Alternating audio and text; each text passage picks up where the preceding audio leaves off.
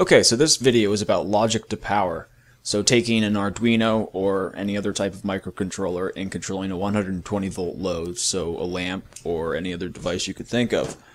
Microcontrollers are pretty good at driving LEDs and other such devices, but they're not really great for driving motors or anything that requires a fair amount of current. So I'm going to show you how you can drive some high-powered devices on this schematic here.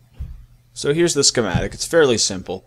Here's the logical side, which I'll go over first. So here's your microcontroller. It has 3 pins attached, one for the voltage, one for the digital output so you can control something, and then one for ground.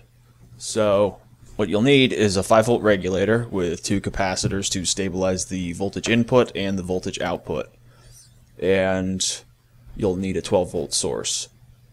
So you come out from D1 here and take it to a 1K ohm resistor and then to the base of a NPN BJT transistor, and from the emitter side you go straight to ground, the same ground as the microcontroller, and then on the collector side you want to attach the coil of your relay.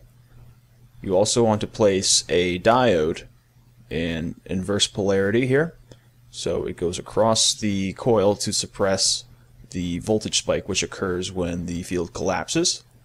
And then from the top of those 2 components you want to take that to your 12-volt source.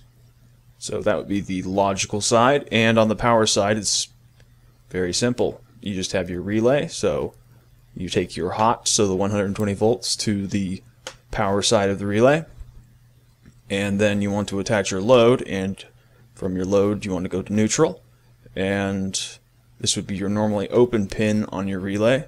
So when this circuit is activated, this switch will shut and current will flow from hot to neutral through the load and back and forth as AC does. So let's build.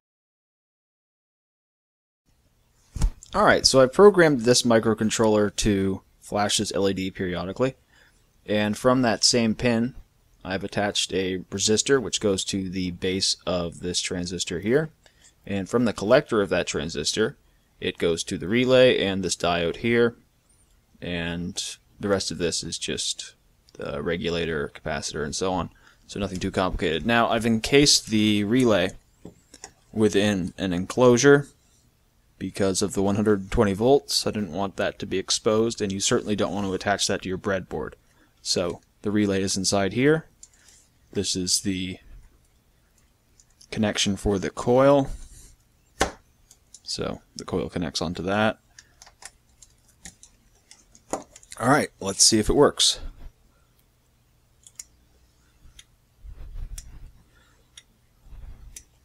So instead of blinking an LED, you're blinking a 120 volt load. Alright, well, thanks for watching, and if you have any questions regarding my setup or the circuit itself, please let me know.